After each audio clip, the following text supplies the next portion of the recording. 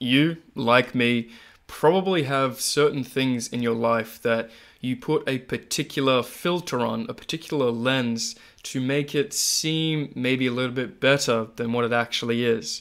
We may find ourselves considering if only we were in a certain place or had achieved a certain thing or did something with a particular person or were able to get to a certain place with a particular person, be it in a relationship or a friendship or a professional interaction, whatever it might be. It can be very, very easy to romanticize where we aren't. But why does the grass always seem greener? Is this simply something that our monkey brains tend us towards because it might make our opportunities more favorable if we are seeing something that has an opportunity to provide us value? Or is it just this kind of randomness, this kind of thing that can occur occasionally that is a function of our hopefulness or maybe our insecurities or maybe a slew of other things?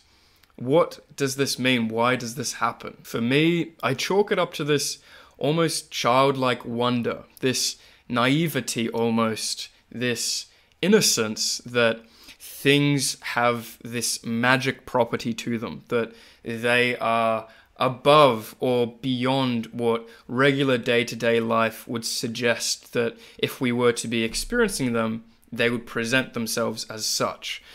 What is the criteria by which we experience awe? In this kind of context, I feel like we are experiencing the awe of the potential of what something is or what it could be, but only because it is wrapped in the confines of the model that we currently have of it.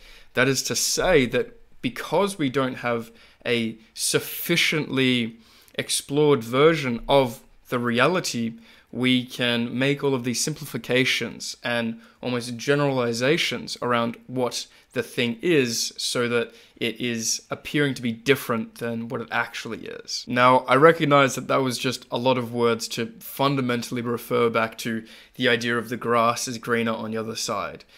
This idea is obviously so well known because it is so universally experienced. And in that kind of way, I feel like it's important to remind ourselves of that reality, to remind ourselves of the nature of our monkey brains and the nature of how we can tend to forget that certain things we see in our lives, these objects, these models of particular people or places or things or potential experiences we have an opportunity to engage with, are not as they seem until we've actually been there and done that and spoken to that person and gotten to know this situation. In that kind of way, I feel that it's important to withhold judgment or to withhold expectations of any of these situations before we actually go into them.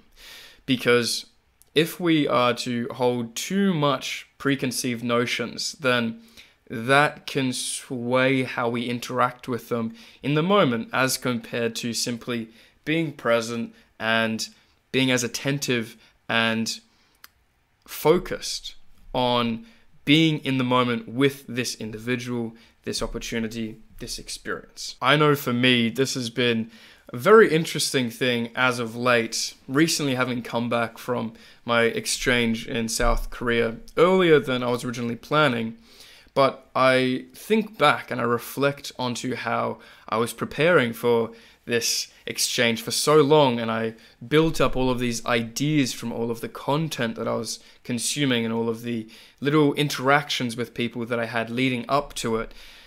And then to actually get there and go through the process of moving countries, essentially, it was very interesting for me to see the contrast in what I was expecting and what was the reality, especially as this was my first time going overseas to be international. It was very eye-opening to not only see the differences in culture and all of these very important, enriching aspects of travel, but to see myself reflected in the expectations I held. Sitting back and thinking about how all of the ways that I would be different as a result of finding myself in a new geographical location, one that I'd never explored before and had zero connections to or ties to any people. In that kind of way, sure, it is a very important and good development to be able to have that experience.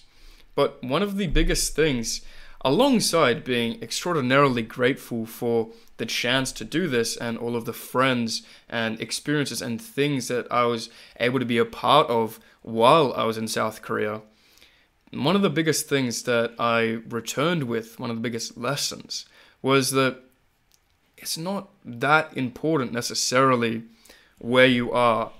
At least in my case, being in Australia, being in Gisborne, as compared to being in South Korea, in Daejeon, with KAIST. At least in that context, for my personal situation, whether or not I was to go to a party or a get-together in Seoul or in Melbourne, or I was to watch a movie with some friends at the cinemas there or here in the city, it's all fundamentally made with common features. The only real difference I feel is with the people that you can tend to share it with. And in that kind of way, sure, they may play the similar kinds of roles for you in that context of going and seeing a movie or going and grabbing some dinner or going out to an event somewhere. But it's really just realizing that there is a similarity between whether you're going out somewhere in Korea, in America, in any of these other kind of more, you could say, first world countries, there is a lot more similarities than differences. And in that kind of way, to assume that it'll be very life-changing and very distinct between the two geographical locations, I think is mainly a function of ignorance. I want to emphasize, this isn't saying that everything is the same or that it's not worthy of experiencing that contrast. But it has just simply been quite interesting for me to reflect on how we have this propensity, this tendency to want to see something as completely different, whether that's from media and whether that's from the influences of certain people that we see or certain movies we might react to, or even things like anime or other kind of things in that regard. It has been a very curious finding of mine to reflect on the nature of those common features. One other very important realization I've had that's along a similar kind of vein as different experiences having common features is that whether or not it turns out that a particular person leaves my life or a particular opportunity is no longer available, or something happens where another engagement or endeavor doesn't work out or somehow leaves my life, that in that way, I'll be okay. There is other opportunities, there is other people, there are other things to do. And having come from being in one place my entire life, having built up a network of people and places and habits and hobbies, to completely take all of those things, pack them in a suitcase, and transport them to a completely foreign place with none of those things. To then be able to have all of those things grow and those connections develop and those habits and hobbies form, I know that I will be okay regardless of where I go or what I do. And in that kind of way, it is a kind of optimism. It is a kind of confidence to know that regardless of what happens, regardless of who's in my life or what I'm doing, things will be okay. And I can only hope that the more people try to explore and consider things like this, that they will be able to have that confidence in themselves as well. And yes, I recognize that in my current personal circumstances that this may be coming from a somewhat privileged place. I'm sure that it is. But I do also think that regardless of the situation that we find ourselves in, that this is probably the best kind of mindset to have. To know that regardless of what happens to us, we'll be okay. And to have a confidence that no matter what we are going through, that no matter how hard some things may seem in the situation or how great some other things may seem if it were different, that may not be the case. That if we are to simply try to make the most and make the best of our current situation, that any potential future things that may happen have less weight. They have less of an impact on us, whether it be positive or negative. In that kind of way, this is obviously coming with the huge caveat that no, I can't know your particular situation. I don't know exactly what you're going through. But I can only assume, I can only gauge based off my own experience and the experiences that I've heard of others. So naturally take this with many grains of salt. However, I also don't think that this romanticization is necessarily a terrible thing either. To have something to look forward to hold some kind of magic or mystery still in the world can be great, can be really good to have and to hold, to embrace that more childlike wonder and curiosity of something being so foreign and new and almost indescribable because of its nature to be so different. That can be great, but as long as it doesn't overshadow our capacity to appreciate and to be grateful for what we currently have in our regular environment. So you don't necessarily have to stop romanticizing where you want.